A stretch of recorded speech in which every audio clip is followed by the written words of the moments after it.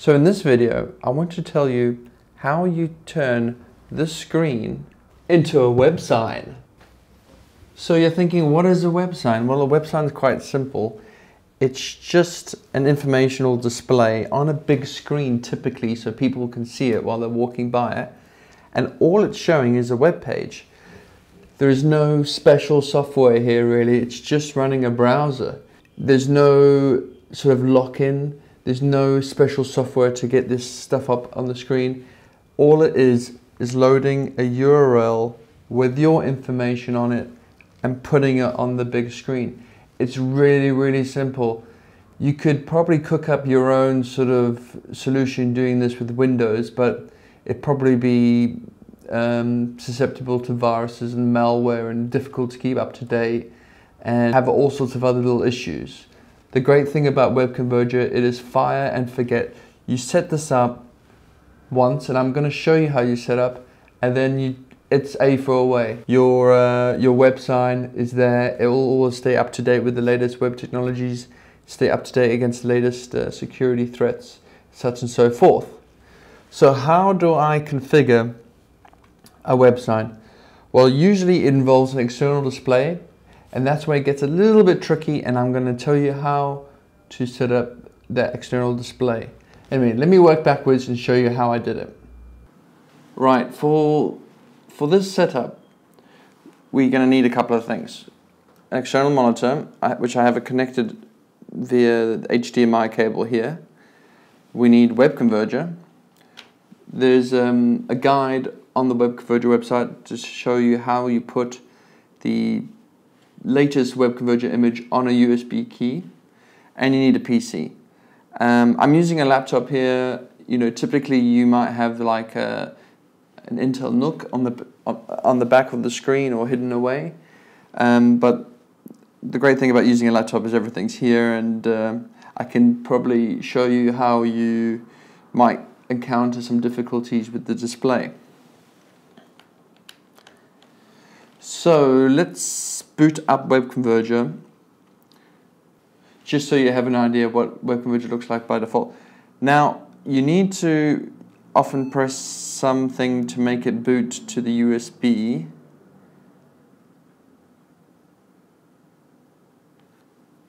On my ThinkPad, it's F12, it could be F2, it could be F1, and all I'm doing here is choosing the external USB to boot from.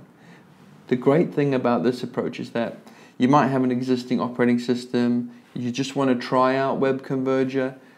You will be trying out Web Converger booting from this USB, and it will not touch your existing data. It's perfect for just trying out and maybe, you know, just making this a temporary web sign.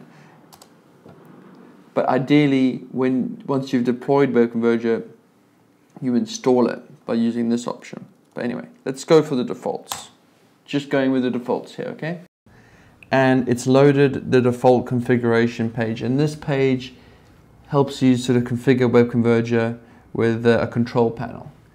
And the important thing I wanted to point out is that Web Converger tries its best to auto-detect displays, but I don't know if you've attached an external screen, especially on a Mac. It can be quite a strange experience. But what's happened here is that there's bars, and this is in a low res. So what are we going to try to do here? We're going to try figure out the properties of our display so we can set it up. And what we all need to do is head into debug mode. Sounds a little scary, but it isn't that much. It isn't really. And once we know what our displays are called by our system, we can say, turn this off, just focus on the screen, and use all the pixels of the screen to show the display. Really simple. So let's just go through that now.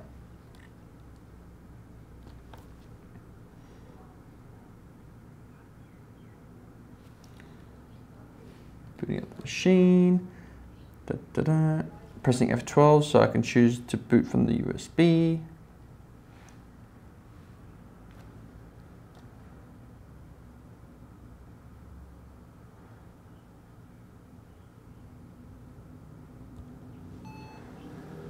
All right.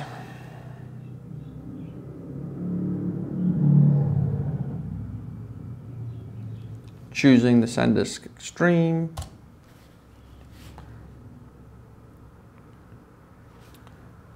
Okay, now I'm going to go into debug mode. You press tab, that's the tab key here, space. I don't know if you can see this line here, but all I'm doing is appending the word debug. And that will allow me to sort of get at the console in order to do some checks. When it's in debug mode, it usually shows some more stuff on the screen. Wouldn't worry about it.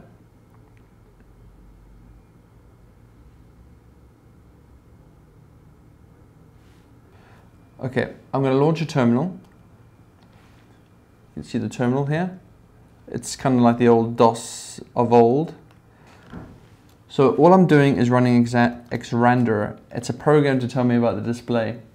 And I can see here LVDS1 is this screen and HDMI 1 is this screen. It's also got the different resolutions and such and so forth.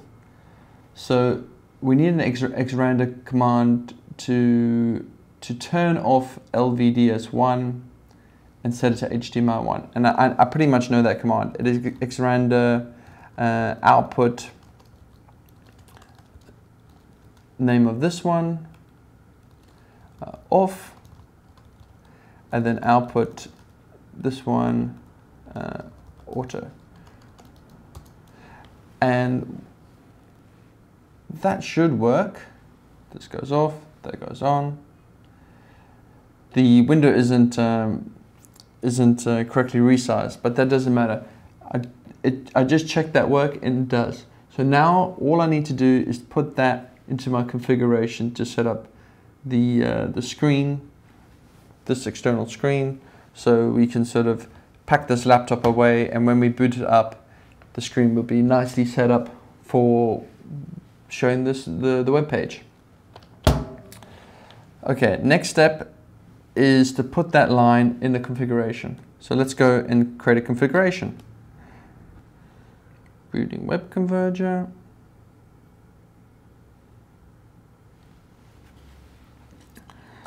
Choosing the external disk, the USB key with web converger in it.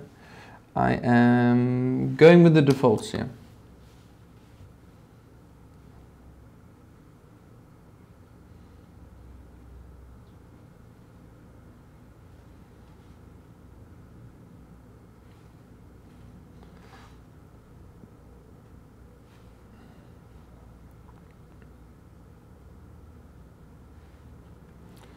Okay, so setting up a configuration, simple.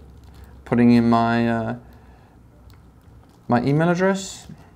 I'm putting this little extra thing just to keep it unique. My email address is henry@webconverger.com. Feel free to email me. Okay, Changi Airport arrivals. Passenger arrivals. Is this the right one? I'm just. This is not the best example I've ever seen. You know, it'd be great if this was missing and the font was a little bit bigger. Okay, disable screen, blank out, and create configuration. So now I just need to confirm that on my mobile or another computer. I'm just going to go onto a computer beside me to confirm my email address.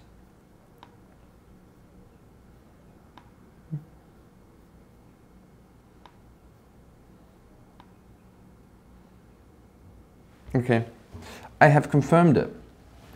So the next step is to, I usually press F10, that quickly exits it.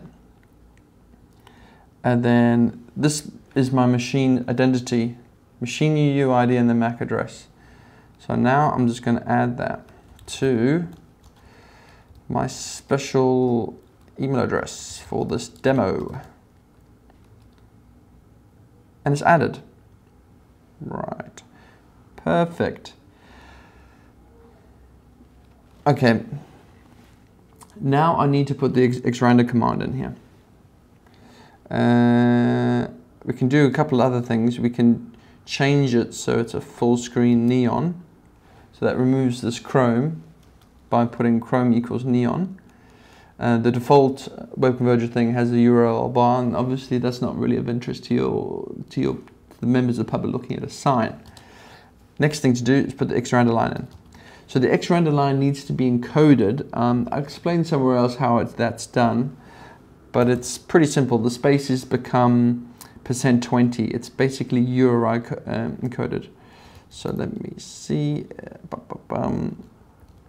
LVDS1 %20 space.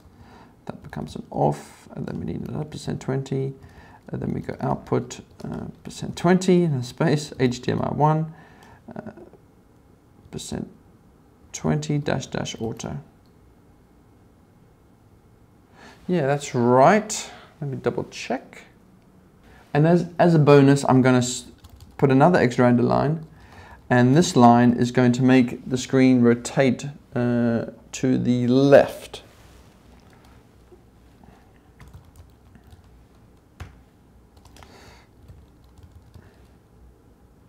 Great. Okay, so what do we have here? This customer line just shows you, is just the email contact. Not really important, but the important thing is the home page, the information you want to show to the public. Chrome equals neon. Take away this user interface. No blank means that the screen will not power save. It will just keep on outputting the information. The xrandr says, for this particular laptop, where we have the setup, we have two screens. Turn this screen off, turn this one on, focus on this one. And then the last line is rotate that screen to the left. So we have a portrait view. Okay, so let's submit that. Need to type in my password. It's on my email, or on my web page here. Randomly generated.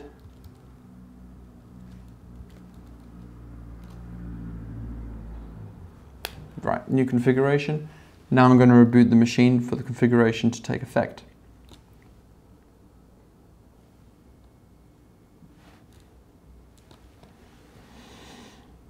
Okay, hopefully for the last time,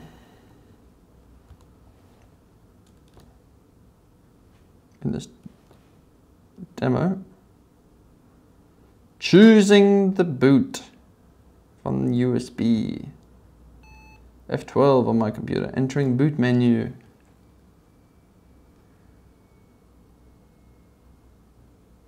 Choosing this thing.